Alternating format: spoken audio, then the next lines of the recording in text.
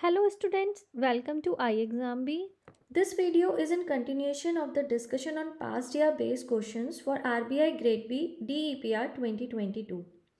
This is the part 2 of the discussion. Today in this video we are going to discuss some more questions on econometrics and statistics. Let's see question number first. So, the distribution of height of American women aged 18 to 24 is approximately normally distributed with a mean of 65.5 inches and a standard deviation of 2.5 inches. We have to calculate Z score for a woman who is 6 feet tall. Now let's see how to solve this question. Here the value for mean is given to us. X bar is 65.5 inches. Then we have the value for standard deviation, that is 2.5 inches. Then what we have the value for x, that is 6 feet. So first of all we convert it into inches, that will become 72 inches by multiplying it with 12. Now we see what is the formula for Z score. What is it? It is x minus x bar upon standard deviation. So we can put all these values into this formula and find out the value for Z score. So here it will become 72 minus 65.5 upon 2.5. So it will be 6.5 upon 2.5, that is equals to 2.6. Okay, so this will be the answer. Let's see our options. Here option 1A is 2.60. So this is the right answer for the question. This was a very simple direct formula based question. This type of question can be asked in 1 marks because it is basic and direct formula based question. So it won't be in 2 marks. It will be in 1 marks. Moving forward to question number 2. If a model has a common intercept in k categories of qualitative variable, the number of dummies to be introduced is, so if there are k categories of the qualitative variable, we should introduce k minus 1 dummies into the model. It should not be k, it should be k minus 1. So answer here is k minus 1 dummies. Most of you might be wondering why we do not take k variables and instead we take k minus 1 variable. So why? Because if you introduce 2 dummies, there will be a case of perfect collinearity between the dummies. And this type of problem is known as dummy variable trap. Dummy variable trap. For example, if we are taking dummies for gender, let's say we are taking dummies for gender. D1 takes the value 1 for female and 0 for male. And likewise we are taking D2, that is taking value 1 for male and 0 for female. If you find a matrix where you have the value for intercept D1 and D2, you will easily see that we can easily verify that D1 is equals to 1 minus D2 or D2 is equals to 1 minus D1. So this is a case of perfect collinear relationship. If you do not follow this rule that you have to take k minus 1 dummies, then there will be a problem that is known as dummy variable trap. By number of dummy variables we include is k minus 1. So this is the correct answer for this question. Now let's see question number 3.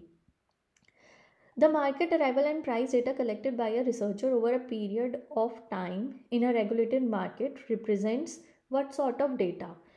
So whether it is primary, secondary, cross-section data, time series data, or primary or secondary both data. So what is primary data? Primary data is actually the first-hand data where the researcher goes into the market and collects the data himself. Okay, while secondary data is the data that is collected second hand. It means you are collecting data from other sources and they have collected it. Like if you are taking data from a government website that maintains the data on prices and arrival. Okay, so if you are collecting data from that website, it will known as secondary data because you are not taking it at first hand, right? What is cross section data? When you collect data on most of the variables but for a particular period of time, that is known as cross section data. Like if you are collecting data for height, weight, and say marks, and some other variable for in a class for year 2022. So this will be cross sectional data. Okay, what is time series data? Time series data is data that is collected over a period of time. So if you are taking data from 1960 to some date like 2021 for prices and arrival, if you are collecting data, so it will fall under the category of time series data. So the answer here is D, time series data. Question number 4. Which of the following is a consequence of heteroscedasticity? This question is important for 1 marks, and you all should know the consequences of heteroscedasticity, autocorrelation, and multicollinearity. Okay, consequences plus remedies and things that leads to these problem. So what are the sources, what are the consequences, what are the remedies? You should know it because it can be asked in 1 marks question like this. So what is the consequence of heteroscedasticity? The coefficient obtained by applying OLS will be linear but biased. Coefficient will be non-linear but unbiased. Coefficient will be linear, inconsistent but biased. Coefficient will be linear, unbiased, consistent but not best. What is best? We'll see. The coefficient obtained by applying OLS will be unbiased, consistent, best but non-linear. So what is the right answer for this question? It is D. Because when we have a problem of heteroscedasticity and when we obtain the coefficient using OLS, the coefficient obtained is linear, unbiased, consistent, but it is not best. What is best? It does not have the minimum variance.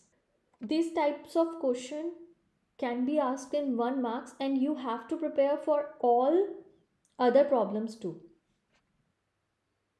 Let's see last question for this part. For Durbin-Watson D test, the value of D lies between 0 to 4, -1 to +1, 0 to infinity, 0 to 2, -2 to +2. So what is the answer for this question? The answer is 0 to 4. The value for D in the Durbin-Watson D test lies between 0 to 4. This is a very important topic and this question can come in 1 marks.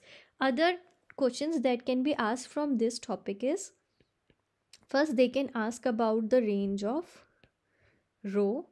They can ask about the formula for D.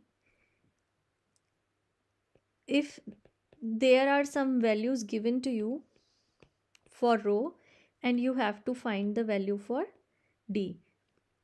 Fourth, you are given the value for rho or D. Now you have to see whether there is autocorrelation in the data or not.